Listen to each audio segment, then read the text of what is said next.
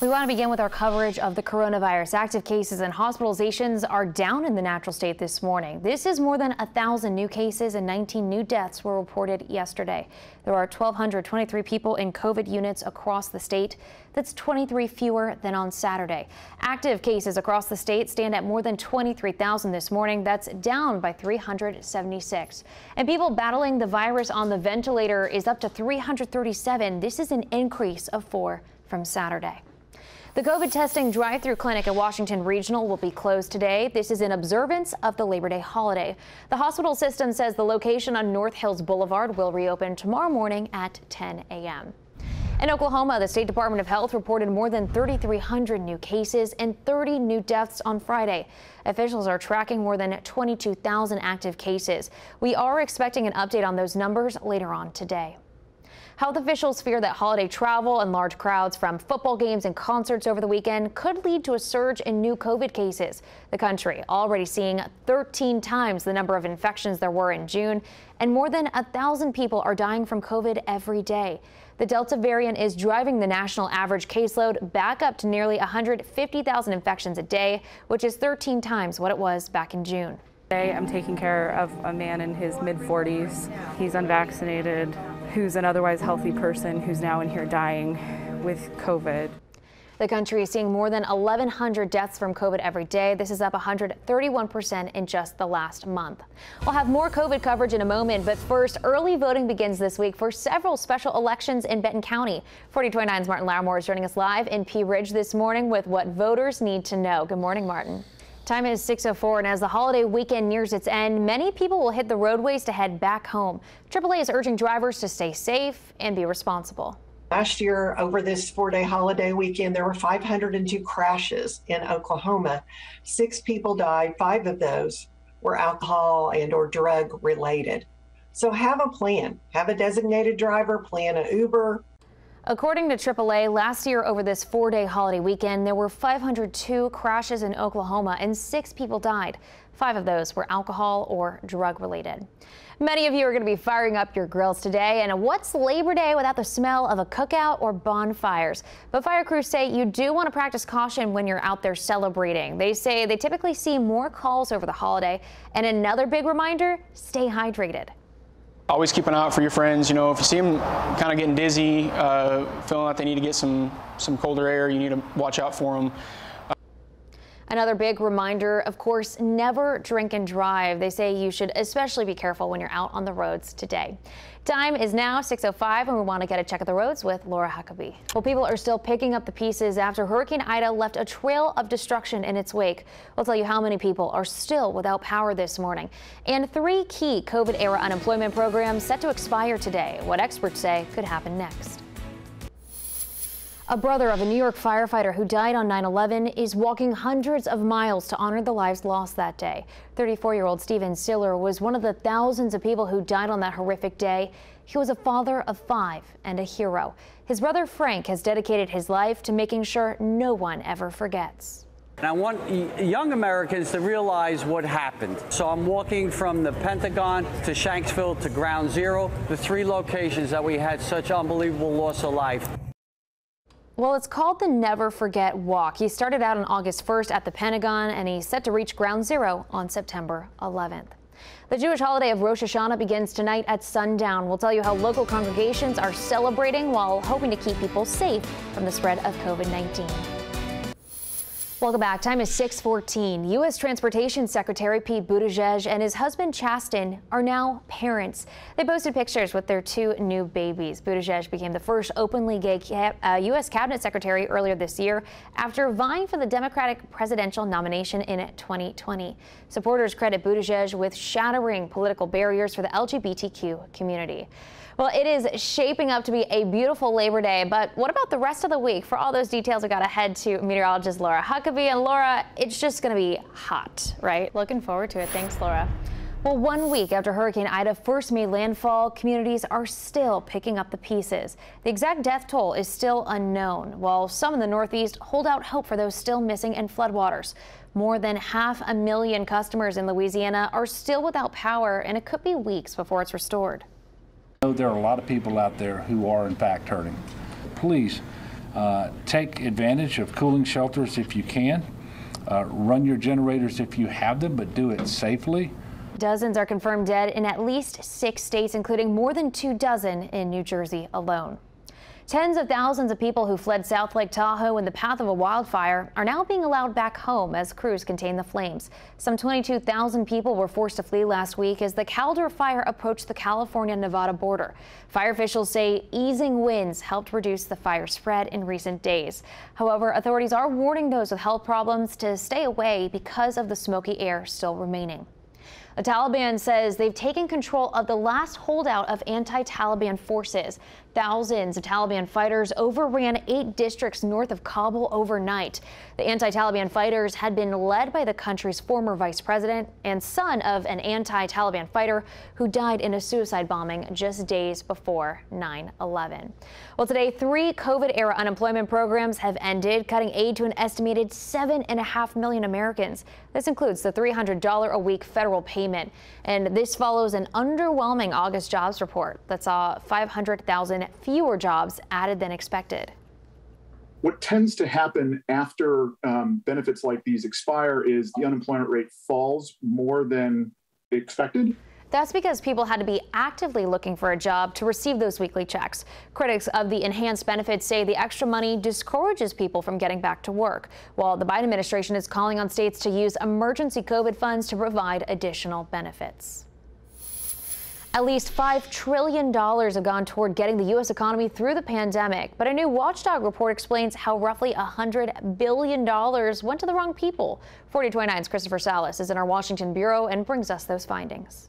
The programs that saw the most fraud were some of the largest. Unemployment insurance, traditionally the most risky, lost more than $80 billion and more than $3 billion potentially in ineligible PPP and small business loans that were funded.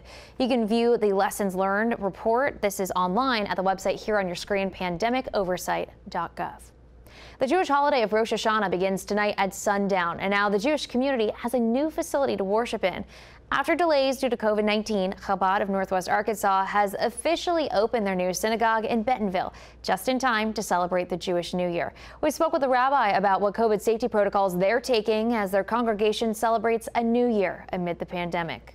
The good thing about this year versus last year is that people kind of know what to do. Everyone's used to it, unfortunately.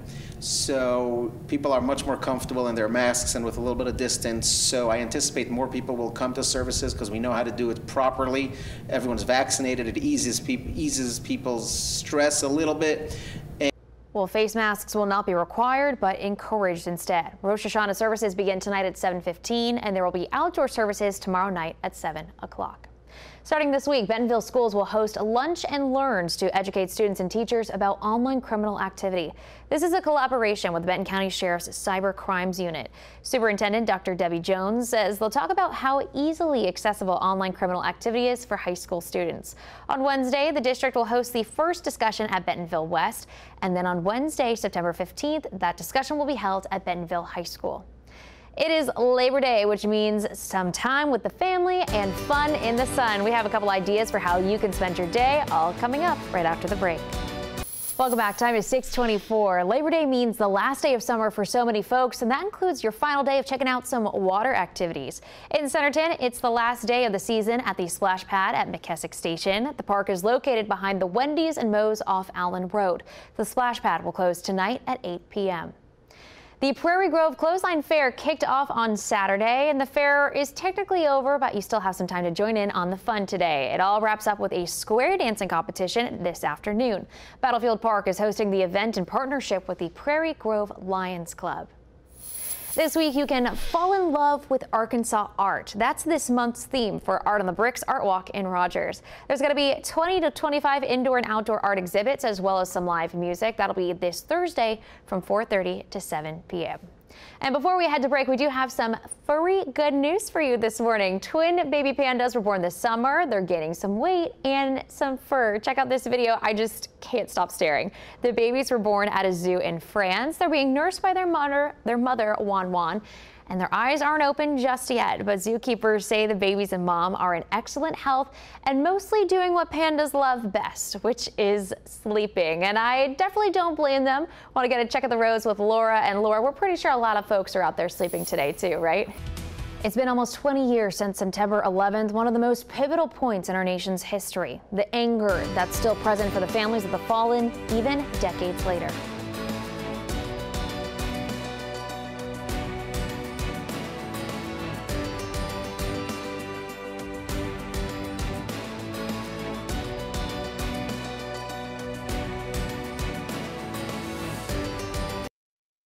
Live, local, late breaking. This is 4029 News Sunrise. Labor Day holiday travel is fueling fears of another COVID surge. A warning from health officials as many take to the skies. Early voting starts tomorrow for several Benton County special elections. We'll tell you what's on the ballot. And as the 20th anniversary of 9/11 nears, many family members of victims still dealing with the anger of losing their loved ones. We'll hear their stories. Well, good morning and thanks for waking up with us. I'm Jamie Weiss. Happy Labor Day. It should be a nice day to get out and enjoy the holiday. Let's check in with 4029 meteorologist Laura Huckabee for a check of the holiday forecast. Good morning, Laura. We want to begin our morning with our COVID coverage. Governor Asa Hutchinson says the next few weeks will show the impact from the Labor Day weekend. And as for the numbers, Arkansas saw more than 1,000 new cases yesterday. Active cases did drop by 376. However, 19 more people have lost their lives to the virus. There are 23 fewer COVID hospitalizations. This Labor Day, many Americans are enjoying the last days of summer amid urgent concerns about the pandemic. With nearly 38 million Americans expected to travel for the holiday, health officials are concerned about the spread of COVID among the unvaccinated. They're urging anyone who's not received the shot to stay home. This as cases continue to surge. The U.S. seeing an average of more than 1,100 people die from COVID per day. This is up 131% in the last month. First and foremost, if you are unvaccinated, we would recommend not traveling. We can't be having 150,000 new infections per day. That's pandemic numbers. That's the first thing. We've got to crack that one right away. Well, after last year's Labor Day weekend, between mid-September and Thanksgiving, the country saw its daily case average increase by more than 400%. The COVID testing drive-through clinic at Washington Regional will be closed today. That's the clinic that's located on North Hills Boulevard. The hospital system says their location will reopen tomorrow morning at 10.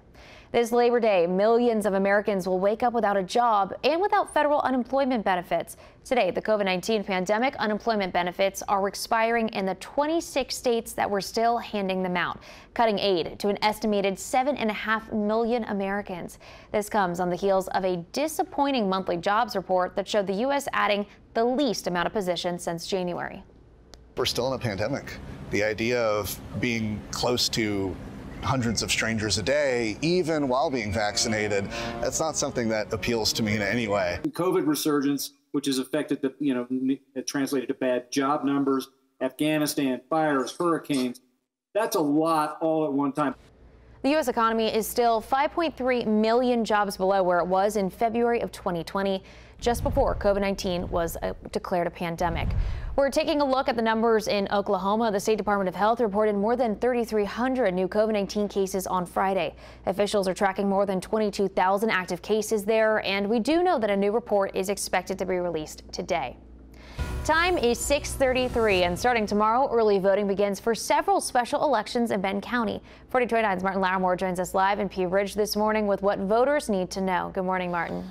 Well, time is now 6:35, and we want to get a check of the roads with Laura Huckabee. Pea Ridge police still need your help finding a 17-year-old girl. Heidi Nicole Miller was last seen Saturday, August 21st in Pea Ridge. Heidi has blue eyes and strawberry blonde hair. She's 5'3" and weighs between 150 and 170 pounds. If you have any information, you're asked to call police at the number you see listed right here on your screen. To LaFleur County now, where households around Spiro, Bocoshi, and Panama may be experiencing low to no water. This is because of a water main break. LaFleur County Rural Water number 14's office says that they do have technicians working to repair it. This is a developing story, and we will continue to monitor the situation for you. This morning, officials say evacuees are stuck at an Afghanistan airport. The latest on this, plus a dire prediction from the chairman of the Joint Chiefs. Coming up tonight on 4029 News, you can catch a new episode of Bachelor in Paradise at 7 o'clock. That's followed by The Ultimate Surfer at 9. And make sure you stick around for our newscast tonight at 10. We'll be right back. Welcome back. This Saturday marks the 20th anniversary of the September 11th attacks. On that day in 2001, a group of 19 men hijacked 4 planes that intentionally crashed into the World Trade Center towers and the Pentagon. Another plane went down outside of Shanksville, Pennsylvania. Almost 3,000 people died that day in New York City, Washington, and in Pennsylvania. President Biden and the First Lady will commemorate the day by traveling to all 3 sites of the terror attacks. The morning of September 11, 2001 remains one of the most pivotal points in American history. One study, which tracked the negative emotions in the aftermath of 9/11, showed that the wrath and anger were present in the moments after the attack and increased steadily that the more Americans learned about the tragedy. For families of the fallen who endured the horrors up close, the anger is still present even decades later. ABC's Morgan Norwood has their story. Time is 6:42, and now to Afghanistan. This morning, a standoff at an airport in the northern region after reports that the Taliban is blocking planes, not allowing Americans to leave. The White House now says that there is about 100 Americans still in the country awaiting evacuation. This as General Mark Milley warns that a resurgence of terrorism in Afghanistan is, quote, very likely. They're not going to allow American citizens to leave until they get full recognition from the United States of America. The conditions are very likely, and I've testified this and I've said it in public, that you could see a resurgence of terrorism coming out of that general region within 12, 24, 36 months. The State Department, while not confirming that there's Americans on those planes, says they will hold the Taliban to their pledge to let people freely depart Afghanistan. More than 50 tons of medical aid and food products have arrived in Kabul this weekend, and officials say the shipments came from Qatar and Bahrain. Additionally, the head of the International Committee of the Red Cross has arrived in Afghanistan, and he will stay for 3 days in the country. Ida is now the deadliest tropical system to hit the U.S. in the last 4 years. The latest on the recovery efforts in the region. If you're fortunate enough to be off on this Labor Day, why not curl up with a good book? Today is National Read a Book Day. It falls every year on September 6th, so pick up a new book, or why don't you reread an old favorite? Besides it being relaxing, there are plenty of health benefits. Reading helps reduce stress and improves memory and concentration. And while I would normally say go pick up a book and read, it sounds like today is probably a really good day, Laura, to get out and enjoy the final couple days of summer, huh? Oh, yeah. Well, time is 6:46, and a reminder that the Pea Ridge splash pad will not be open today after it was vandalized. Pea Ridge officers say security footage taken last Monday shows 23-year-old Tanner Cole Graham man tampering with a sensor that turns on water. Police say man told them he thought the sensor was already damaged and he was trying to fix it.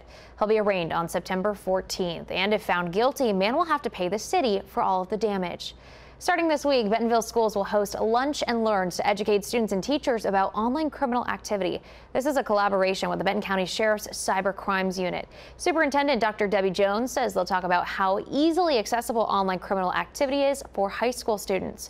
On Wednesday, the district will host the first discussion at Bentonville West, and then on Wednesday, September 15th, the discussion will be held at Bentonville High School.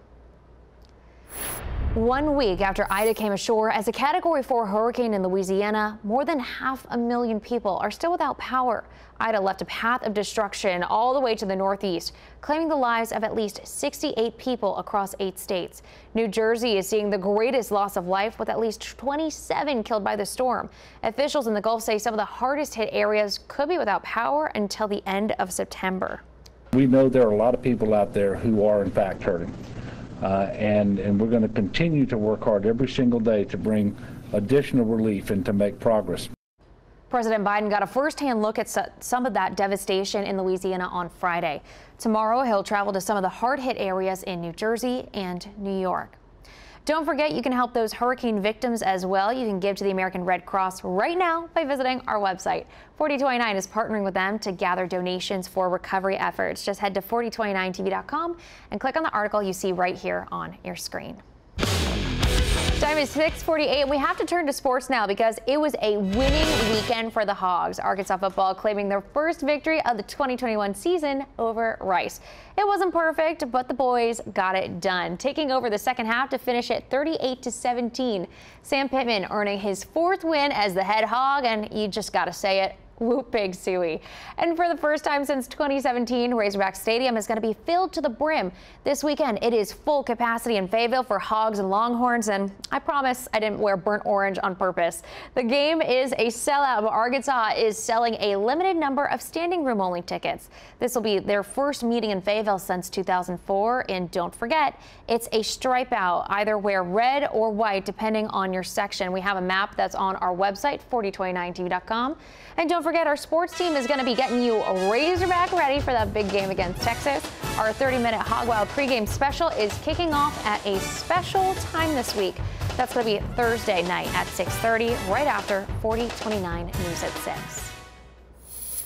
Tonight marks the start of Rosh Hashanah, also known as the Jewish New Year. As millions of Jews across the globe prepare to observe the holiday, members of the Jewish community in Northwest Arkansas are reflecting on how COVID-19 has impacted their congregation and how they hope to move forward together in this new year.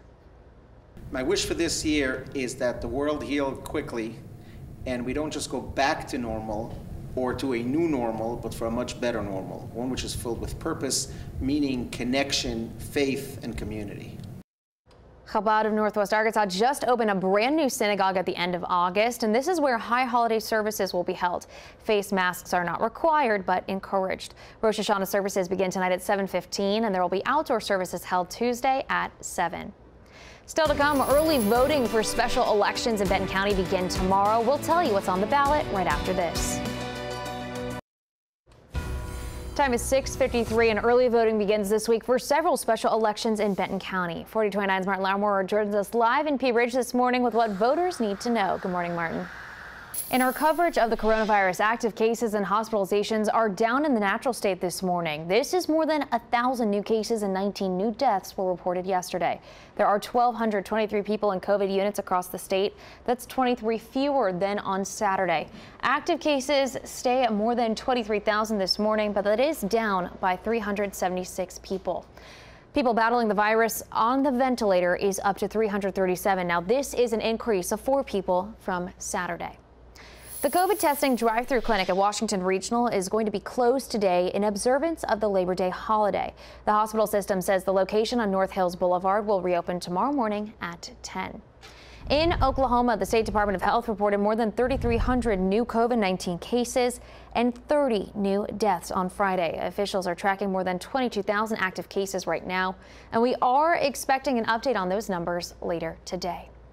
Health officials fear that holiday travel and large crowds from football games and concerts over the weekend could lead to a surge in new COVID cases. The country already seeing 13 times the number of infections there were in June. More than 1,000 people are dying from COVID every day. The Delta variant is driving the national average caseload back up to nearly 150,000 infections a day, which is 13 times what it was in June. Today I'm taking care of a man in his mid-40s. He's unvaccinated, who's an otherwise healthy person who's now in here dying with COVID.